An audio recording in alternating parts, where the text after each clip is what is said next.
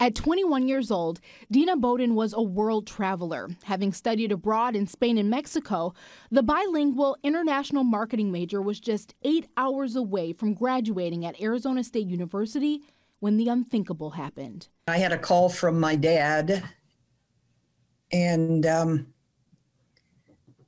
he asked me to sit down. Leslie James, Bowden's sister, says that phone call from her father revealed Bowden was brutally murdered inside her Tempe apartment.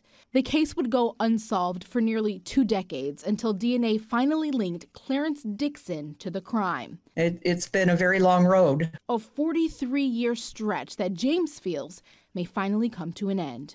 Clarence Dixon is one of the 2 men Attorney General Mark Brnovich is filing a motion against to move forward with his execution. The other is Frank Atwood, a man convicted of kidnapping and killing an 8-year-old girl in 1984. One of my priorities since I've been Attorney General is to make sure that we move forward with the ultimate punishment for criminals that have committed the ultimate crimes. But activists are fighting back. It's very troubling news. Jared Keenan with the American Civil Liberties Union says capital punishment is never the answer because of flaws in the justice system, adding it won't bring families the closure they think it will. I don't want to in any way try to belittle the pain that these families are going through, but study after study show that the death penalty is harmful in many ways to victims' families.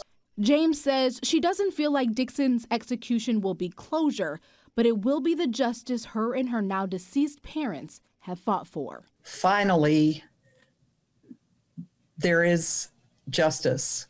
Finally, that process is done.